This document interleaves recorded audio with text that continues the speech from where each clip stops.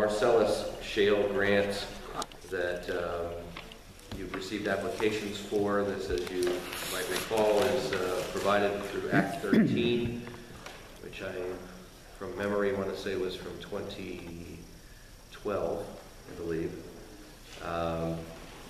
This is the third round of grants that you're awarding. This year, just as last year, the county received $129,881 through Marcellus Shale fees that were then divided by the Commonwealth and sent out to various counties, municipalities, and organizations. We solicited grant applications back in November, received them in deadline January, and provided them to you for your review of the applications and so on, and yesterday discussed these at the workshop. So I have awards to announce and request action on. There were a total of 13 applications. All total, they were $206,091. And again, you had $129,881. Of that $129,881, you already allocated $42,500 of that toward farmland preservation back in January when you declare those funds available for farmland preservation. So I'll read through these. I'll read through the amount requested and the amount being awarded for the various projects and the various applicants. Conservation District is requesting $15,000 for the Envirothon.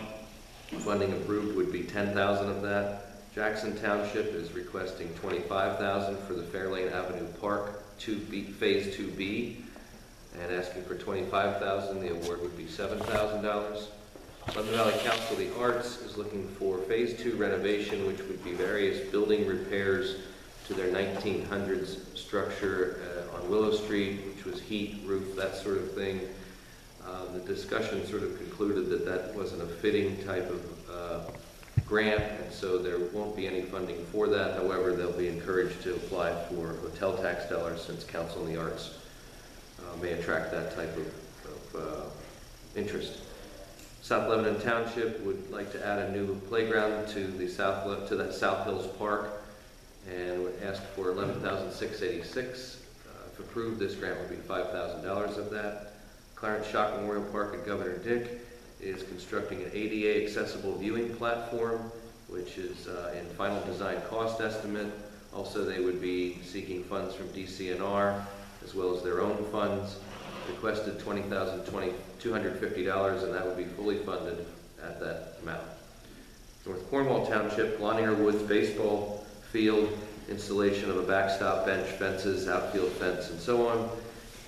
Requesting $8,830, being funded at $5,000. South Londonderry Township, Campbelltown Community Park Pavilion, constructing a pavilion and a concrete pad at the park. $21,200 was their request, being funded at $7,000. Jonestown Boro would like to extend the paving at their community park trail by 250 feet. The request is $8,125. Award would be $5,000. City of Lebanon would like to create a Southwest Park master site plan, requesting $10,000, being granted $5,000.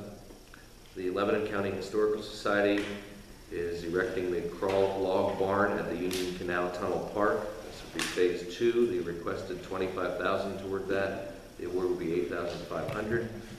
North Lebanon Township would like to conduct tree plantings in various of the township's parks.